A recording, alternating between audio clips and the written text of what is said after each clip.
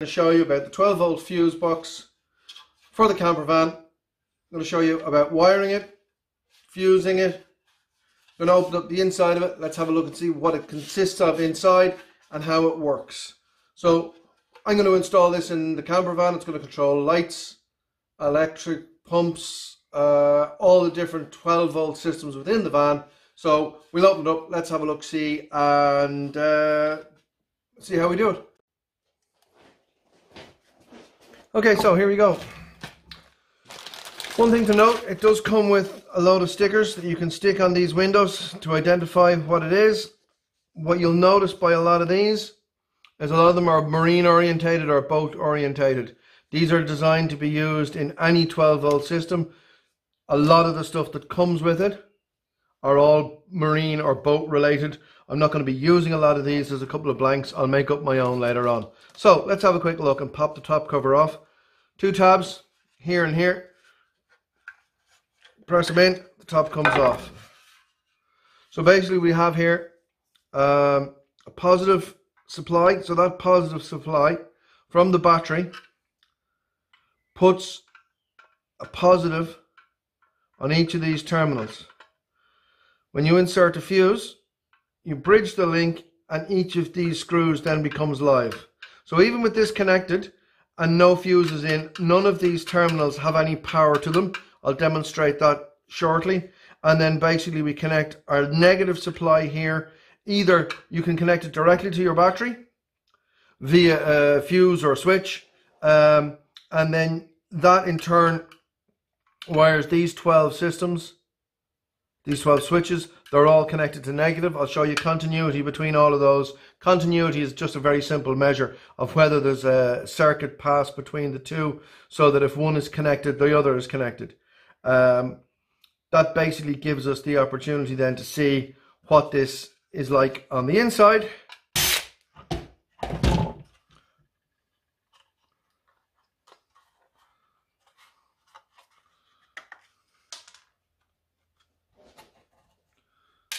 So here's all the screws. So there we are, basically inside. Our negative bar is just basically, as you can see, these are all connected together. So when you put on your ring connector, which I'll show you in a minute, looks something like this in brown, in black, which I don't have. But basically a ring connector goes on there and it gets clamped down, and that makes this all negative. On the other side in here, these are all connected, but as you can see, hopefully you can see, there's a gap between these. So these are bridged out when you put the fuse in. So when the fuse goes in, it connects, it makes this part live here. So if we put a fuse in here, this becomes live. If we don't have any other fuses in it, none of these are live because there's no connection between the positive feed coming in and the battery. You can also see there's a little circuit board under here, and on that circuit board, which we can just see, is what controls the LED lights. So we'll have a look and see what's going on now in a minute.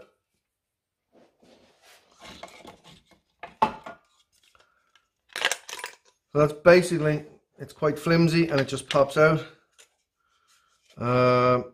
That's there and it's held in when we put this back on there. That's basically the fuse block connected.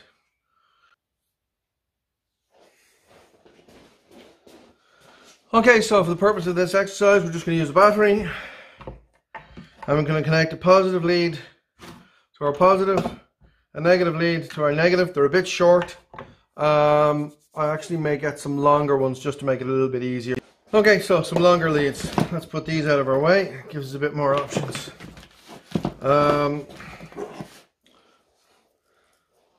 What we need to be careful in doing this is because these are live, we could touch them off other things. So what I'm going to do is I'm just going to screw this down to the timber.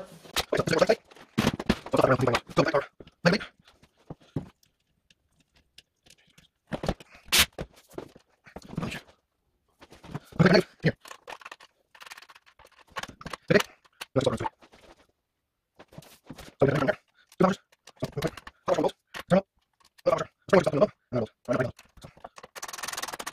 Okay, so that's a nice tight connection. So just for the sake of getting this right, there's a multimeter. This allows us to see what voltage is in the batteries. I've currently set it on DC. V on the straight line and the dotted line underneath it is the symbol for DC. Sometimes it'll say VDC. VAC is above here, which is V, and then what's known as a sine wave or a wavy line symbolizes AC. So we want it on VDC, so we're just going to check the output on the battery. And we have 13.05, which is perfectly fine. I'm just using this small booster pack battery rather than using the big leisure batteries that you've seen in previous videos, because they're just too big and awkward to lug around. This one fits nicely on the bench. Just to let you know that one of the things that we do as a day job is I actually repair, design, manufacture, and do a lot of work with manufacturers of jumpstart packs, and we use a lot of these small compact batteries for jump-starting cars, trucks, buses, all that kind of stuff. So this is why I have these batteries lying around. So if I do a voltage connection here on the negative lead here and on the positive of the battery, we've got the same reading, so it means this cable is good. It's not necessary to do it all the time, but if you ever ended up with a problem and you weren't sure what was going on, you could always make sure that your cables were good. I'm just going to attach this here. And now I'm going to run a negative, a positive to our positive supply.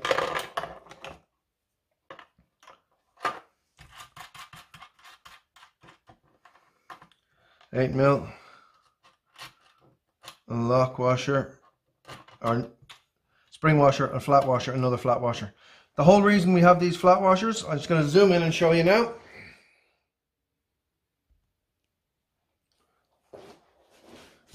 It basically, rather than using just the nut to put the terminal on, we put a flat washer on. We attach that so that sits down nice and tight. We put our other flat washer and it just basically sandwiches it between the two. Try and get my hands out of the way. That goes down on there. I'll tighten that up. Move the battery over, make it nice and tight so you guys can now see what we're going to do. So again, just a very quick voltage test. We should have the same reading both sides here. So we've got 13.06. Okay, so now we're going to connect this light to our circuit board just to see what sort of things happen when we connect. So these two wires are loose. I want to join them together. A couple of different options I have. Normally you'd use a ring terminal, which is connected onto here. It opens up,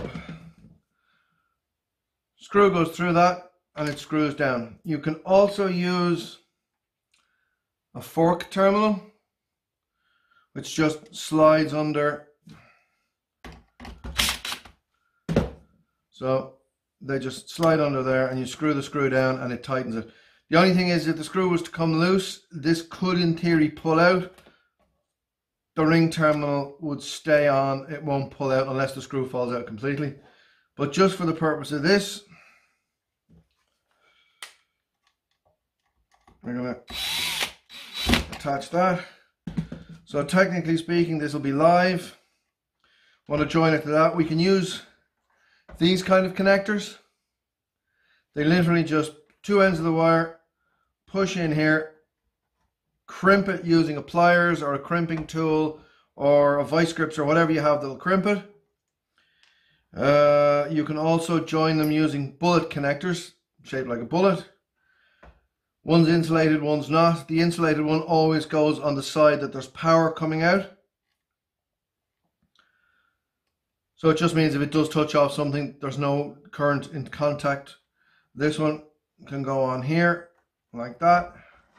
And again, they can be pushed together and crimped. Handy if you want to take something on and off on a regular basis, or you might need to move it. So I'm just going to attach the negative side to our grounding block.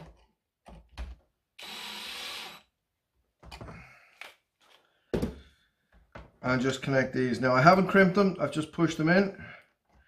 Because this is, so I've turned on the light and the LED is illuminated. The light hasn't come on. The reason for that is there's no fuse. So let's put a fuse in.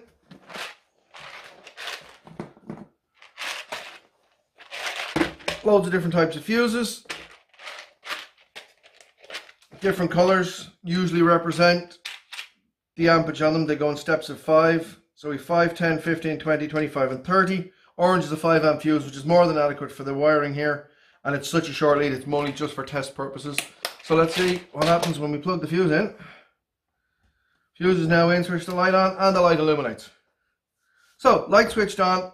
What happens if the fuse blows? So if the fuse blows, we'll simulate the fuse blowing by removing it.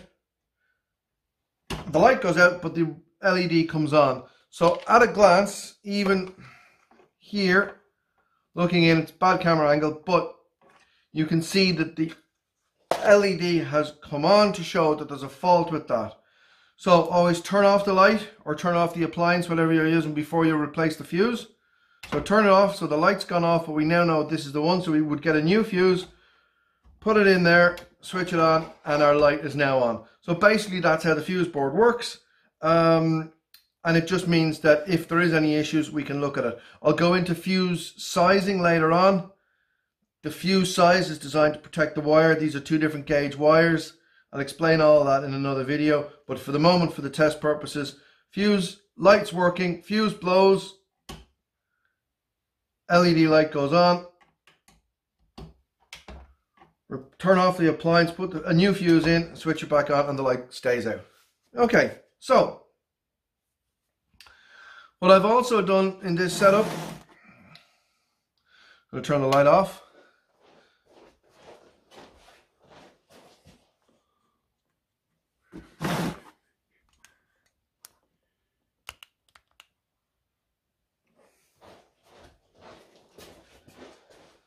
So this is our circuit breaker. So this panel has a load of fuses that protect the wires going to all your appliances. But this panel also needs to be protected from any problems or potential short circuits from the battery. We use a 60 amp circuit breaker. The reason I've used a 60 amp circuit breaker is I've calculated the approximate loads of everything that's going to be going on along with the wire size, so that if any one item or any number of items that are on won't exceed a current of 60 amps. If it does, that circuit breaker will trip out and protect all these fuses and the appliances and the wiring connected to them. So just to show you how this works, I'm briefly going to disconnect it from here. In the event of a short circuit, something shorting out between the fuse, the bodywork of the vehicle, and a positive supply along this line, this circuit board or this fuse board is protected by this breaker. Instead of putting a fuse in, we put in a resettable breaker. It's not practical to do it for all of these. It'd be too big and too bulky. These are still better than using these, which are just the inline blade fuse. So effectively, it's a much bigger version than that, but it's resettable, and I'll show you how in a moment.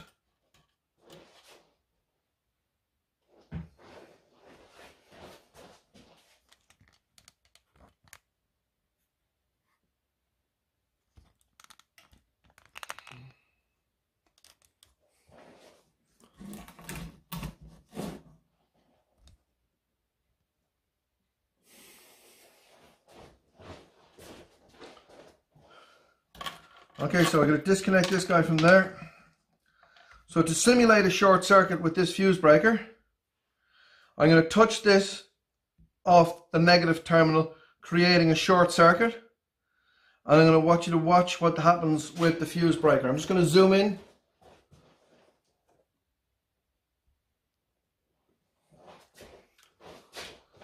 So you see the circuit breaker is in place. I'm going to touch it off the short. Immediately, straight away, it flicked out. There's now a break in the connection between these two wires because of a short circuit, or indeed if there was an overload, if an appliance went faulty and there was a very large current draw from the fuse box through the batteries to that, this will trip out. Now, I can't reset it yet, but if I wait, it will allow me to reset it. It's usually about a minute to reset. You can also use this by pressing the test button here. You can use it as a temporary disconnect. So if you wanted to do some work on this and you didn't want to run the risk of short circuits, you can actually press the test button and the unit will reset. So now it's reset now, and if I just press the test button, it pops out automatically. So that allows you to test to make sure that it's working. Short circuit, it pops out, protects the unit. So that's our inlet. Oh, there's a multimeter, turn it off.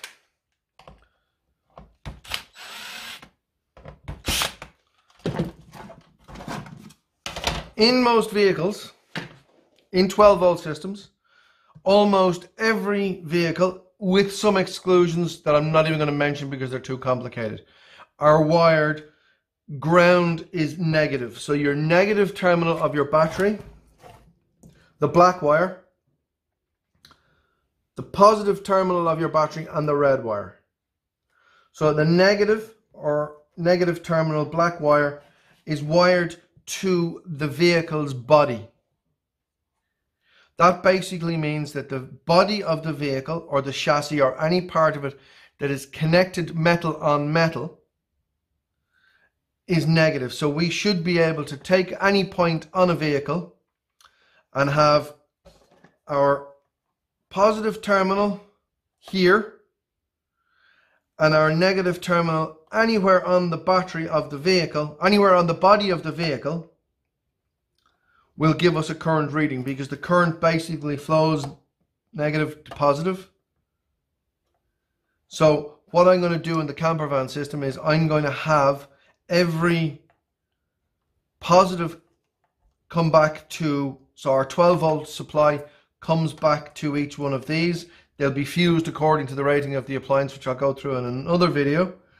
But in order for me not to have to run too many wires throughout the Campervan, what I'm actually going to do is I'm going to run almost as many of the negatives directly to the bodywork of the vehicle, so I don't have to run black wires and red wires throughout the whole vehicle, which means is that my wiring system will be much easier to fault find, it'll be much easier to identify, and as long as I have a good earth, which will, again, I'll go through later on, as long as I have a good connection, I say a good earth, I mean a good connection between the negative of the battery and the negative of the fuse box and or the vehicle, it basically makes any wire connected from there to the body of the vehicle on the negative side basically will all come back through the vehicle's body and back to this point here. So it means I only will have to run single red wires off these terminals out to whatever appliance or function I'm trying to get on the 12 volt system. The AC inverter side of it is completely different, but for the moment we're just going to deal with the 12 volt supplies. So I hope that's been informative. I'll go through the various different types of crimps and connections that we can do in another video. We'll show them how to make them more secure. Now, as you can see just quickly on this one, you see there's some heat shrink tubing over here, and there isn't any heat shrink tubing over here. This just allows to make sure that there isn't any accidental touching of the connections that would create a short. Except on this one, it's not going to create a short because it creates our circuit, which gives us our LED lights. So it's just slightly confusing and counterintuitive, but that is the way this particular machine works. And if a fuse blows, it protects the wiring and the appliance. So I hope this has been informative. I hope you found that video helpful. If you have any comments or questions, please leave them in the comment section below. and like and subscribe to the channel for more hopefully informative videos on our installation of the camper van. Thanks for watching. Bye.